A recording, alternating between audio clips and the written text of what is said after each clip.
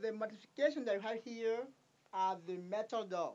Right, okay. Okay, the ladder. Okay, yes, of course. Electricity. Okay. Oh, there's electricity on there? Yeah, okay. The coping and the roof.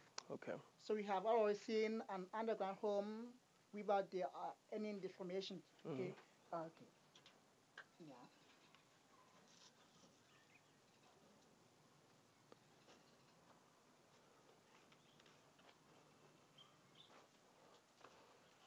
Oh la la.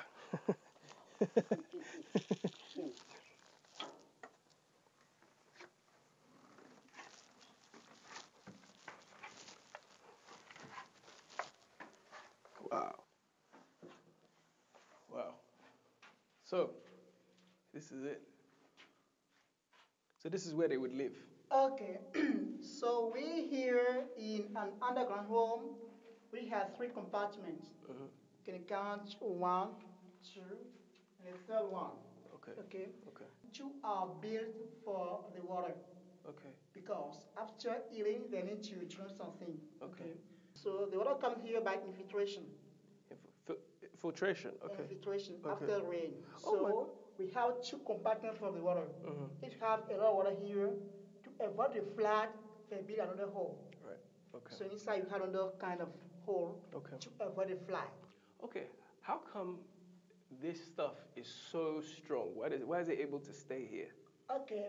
Before starting, first of all, we do a kind of study. They used to study the soil before starting digging. Okay. So this home is built in a soil which is composed of clay and iron. So it's so strong. It can never collapse. How the vet will study? They can start digging here, and if they see that it collapsed, they leave this place and they continue. Okay. So that's the way they study the soil.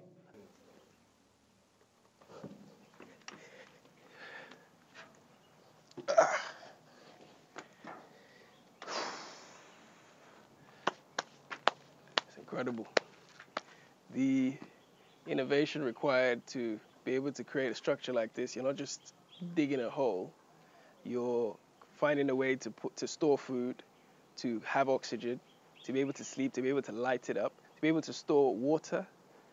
I mean, it's incredible. People think that, holes just dug, but these people with rudimentary tools, as the guy said, little scrapers and machetes, they're able to create something like this, which can sustain them for 2-3 days. It's incredible, incredible.